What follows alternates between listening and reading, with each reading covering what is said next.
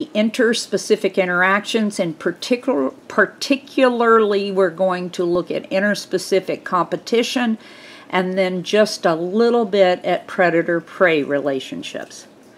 And then there are overall patterns in history. If humans with their placentas and other placental mammals had never made it to Australia, most likely there'd still be a lot of marsupials there, and that's part of the history. The pattern and the historical pattern that piece of land broke off first from the huge Pangea, and what existed at that time is what ended up on that piece of land. Now, I do want to take just a little deviation and look at possible interspecific interactions, and I do ask about this on your test or your quiz, your final. And mutualism, the members of both species benefit, and we call that a plus-plus relationship. Commensalism is where the members of one species benefit and the members of the other species are neither benefited or harmed. Then exploitation, which would be predation, parasitism, those types of interactions, the members of one species benefits, but the members of the other species, they are harmed. Okay? And then competition. And specifically for here, that would be interspecific competition, where the members of both species are potentially harmed, although we're going to see that they might reach a stalemate, I guess, if you will, and we'll see how that happens. So there's mutualism. So Nemo's dad is benefiting from his interaction with the sea anemone, and the sea anemone is benefiting from its interaction with Nemo's dad. Same thing with moray eel, and the little fish that cleans its mouth. They both benefit. Exploitation, predation, parasitism, and I am going to add herbivory. I forgot what these are. They're somewhere in, I believe, Asia.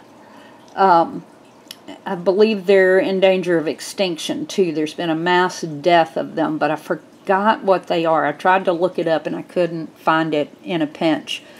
But they're pretty interesting herbivores. Then parasites. That's the New Guinea fireworm. Thank goodness it is being eradicated, and it was a simple thing. This is the Jimmy Carter Foundation supplied straws for people to drink out of because they are forced to drink dirty water, and in the dirty water there's the eggs of this worm. That's where they are. And so when people drink the water, they get infected, and then the worms hatch, the eggs hatch, and the worms crawl around the body. The females make it to the feet, and they lay eggs, and that makes a blister on the foot, and it really, really hurts and burns. In fact, that's the New Guinea fireworm part. And then the person puts their foot into the water, that causes the blister to burst and the eggs to be released into the water, and the cycle would continue. But these straws have filters in them that stop the eggs from getting through the filter and being consumed by people. So this worm is almost eradicated. There's predation. This is the species that I studied for, this species I studied for my dissertation. So it's the ringneck snake, and it's eating a salamander. Okay, so that was mutualism. Commensalism, we've got a couple of shrimp that are saving energy by hitching a ride on a sea urchin. The particular type is the fire urchin. So these guys are benefiting. This one's being neither benefited or harmed. interspecific competition. The lioness that is competing with the hyenas. There's probably some kind of prey here that they're fighting over. So it may involve actual fighting like this. And then this is spotted knapweed. And instead of fighting for its land, it produces a chemical that kills other plants so it can take over a whole field, resulting in a monoculture. So just spotted knapweed in that field. So this brings us to the concept of the niche, or some people will say niche. And we're talking the ecological niche, not your niche as in you're working at a certain place and you're in college somewhere. We're talking the ecological niche. So each of the species that is present, that's probably incorrect there, each of the species that is present in a given community has a niche. And that niche is the species role that it plays in that community, or in this case its ecosystem. In fact, this is a nice slide someone had in a PowerPoint that says it's the functional position of an organism in its environment. One of the questions I've asked you already is, what are the three major components of the niche? Because the niche is multi-dimensional.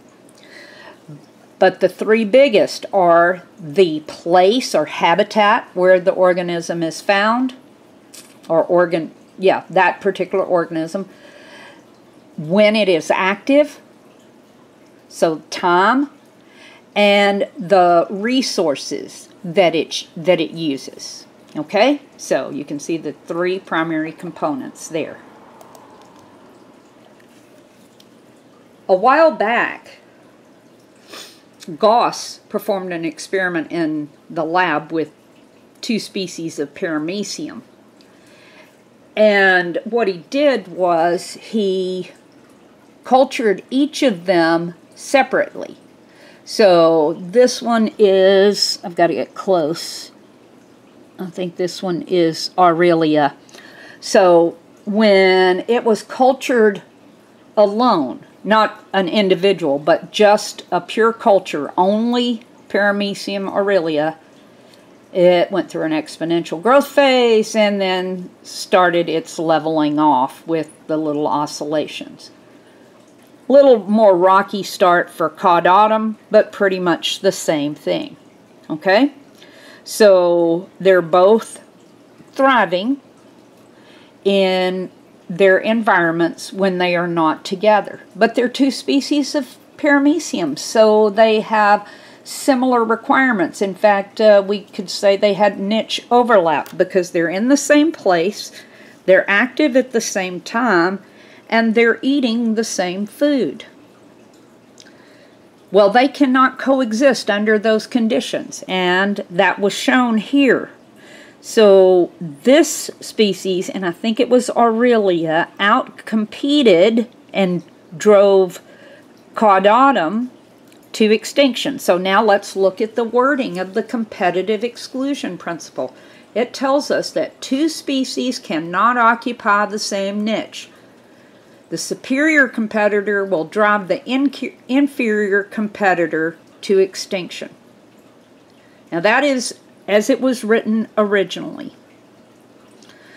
What we found out since that time is that there is a second option to extinction of the inferior species, and that is niche partitioning. Okay, so niche separation. That didn't happen with these paramecium. One, they were in a small container and really didn't have another place to go. But if they had been like these lizards, of course they're also aquatic, not terrestrial, but look at these lizards. These are all similar lizards, but what has happened is there's been a separation of the place niche, the place component of the niche. Do you see that? Where they're living in different microhabitats. That is niche partitioning. Now, in addition to the place niche being partitioned so that multiple species can exist together, there's a possibility that the resource niche, so that they might also eat different different foods. Some may be herbivores, some carnivores, some omnivores. Some specialize maybe on ants or something. And then there is also the possibility that some are day active and some are more evening active. In fact, I think that's what they're showing here, shady versus sunny and dry. But anyway, the point I'm trying to get across is that the community structure is impacted strongly by interspecific competition, as well as abiotic factors, random patterns, etc., all those other things we looked at. But this, as far as a biotic factor, this is big. It's not for everything, and it needs to be tested. First thing is you look at a situation like this and you go, hey, maybe there's some niche partitioning going on, and then you would need to test it. Well, let's see. Let's just skip here. This is where it was tested. Now I'm going to come back to this slide and talk about it a little bit, but this was an actual experiment of niche partitioning. So competition occurs when there's some limited resource, okay? And it can be between members of the same species, which we're not as interested in at this time, or members of different species. If it's members of the same species, we call it intraspecific competition. If it is between members of different species, we say it is interspecific competition. So intra, within the species, inter, between. And for community ecology, we're really interested in interspecific competition, not intraspecific competition. That would be more under population ecology. And there are lots of patterns out there, visual patterns, that suggest that interspecific competition is an important factor in the structure of communities. And this is one of them. These warblers and their partitioning of the different parts of the tree. So Robert MacArthur noticed this and was studying this in Michigan. Unfortunately, he died of, I believe it was cancer, before he could spend his life researching this. He did spend his life, it was just shorter. But showing that these particular warblers, which are all small birds and all similar in dietary habits and are all day active, are using different parts of the tree. So it was not that they sat down at a little warbler table and had a little warbler gentleman's agreement that they would use the different parts of the tree. The superior competitor gets the best part. And in fact, a study would show that the superior competitor wouldn't use the inferior parts of the tree. And then the next superior competitor gets the next best part, and so on. It's a little harder to study this, to find the actual evidence for this, but it sure worked for Connell, Joseph Connell, with his barnacles. So he noticed this pattern. Now it's not as many species, but 2 species of barnacles. And what he saw was that there was this one species that was always in this area where it wouldn't be always wet when low tide was happening. And then this other species that tended to be wet with the splashing and all when it was low tide. So he thought, wow, this looks like interspecific competition, and this looks like this is the superior competitor because it's pretty good for barnacles to be wet, and this is the inferior competitor. But he tested it. So his question was, did interspecific competition in the past result in this pattern that I'm seeing today? So what he did was he went out to different areas. He made his quadrants, and in some of them he left everything alone. In some he scraped these barnacles off and left these. In others he scraped these barnacles off and left these.